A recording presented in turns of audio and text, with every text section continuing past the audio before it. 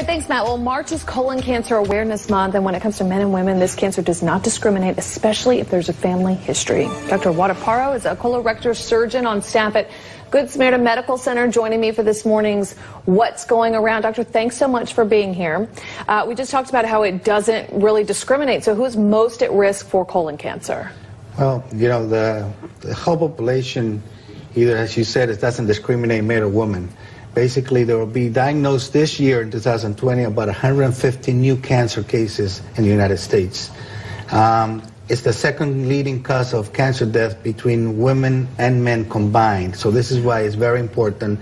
And if you are in an older age category, African American, if you have a sedentary life, if you don't take enough fibers, if you have any history of colon cancer, and it's incredible to know that 1 of every 3 patients that even have history of colon cancer will not be screened before the age of 45. Despite having the family history. Despite having the family history. So what I'm getting from you is knowing the family history is really important for this one, so you can get those screenings early. I agree. So it's 1 in every 20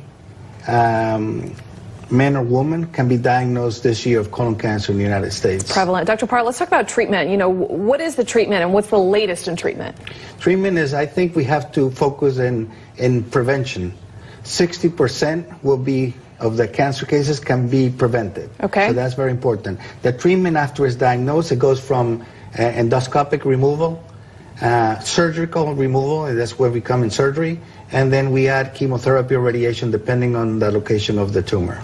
So you talked a lot about knowing your family history. What else should we know about prevention, early screenings? You know, what questions should people be asking their doctors if they want to know if they are at risk for this? The basic thing is, you have any symptoms? That's something, if you have any bloating, abdominal pain, bleeding, etc. The American Cancer Society decreased the years. We're up to 45 and older now. We used to be at 50 because there has been an increase on younger patients. So if you're 45 or older, you can get screened. You should get screened. And there's also other screenings besides colonoscopy that can help you as well. Like there's DNA testing in stools that right now is FDA approval that you can do that as well. You should talk to your primary care physician for those tests. Do diet and exercise play a role? Yes.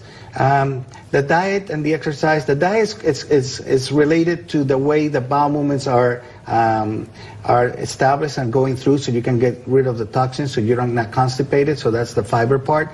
The exercise is consistent with adiposity, deposit of adipose tissue that can generate different hormonal disbalance that can promote cancer cells. Dr. Parra, thanks for being here again. March is Colon Cancer Awareness Month. We're going to post this interview, this segment on CBS12.com if you need to hear this information again and pass it along to your loved ones. So thanks for being here. Thank you.